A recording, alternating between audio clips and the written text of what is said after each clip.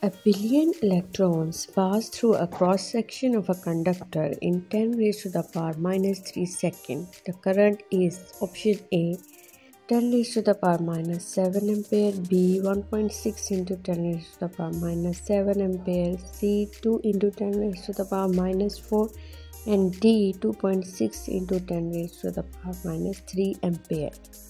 What we have is number of electrons given are 1 billion, which is equals to 10 raised to the power 9.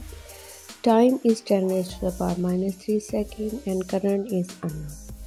Now let us solve. We know equation of current is equals to I is equals to Q over D. Time is given and we have to find Q before calculating current. Equation for calculating charge is Q is equals to NE. N is number of electrons and E is charge on electron. N we have given 1 billion 10 raised to the power 9 and E is we know 1.6 into 10 raised to the power minus 19 coulomb.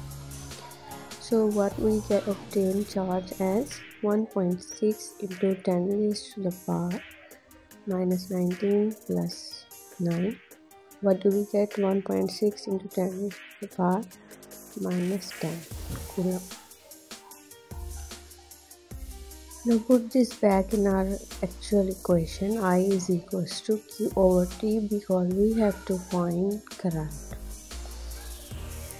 Put in the values and calculate.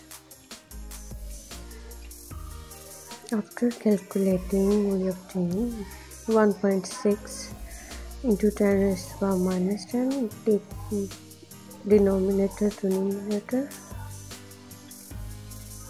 The answer is 1.6 into 10 raised to the power minus 7 ampere. Look for this in the options, and in the options the correct answer is option B 1.6 into 10 raised to the power minus 7 ampere.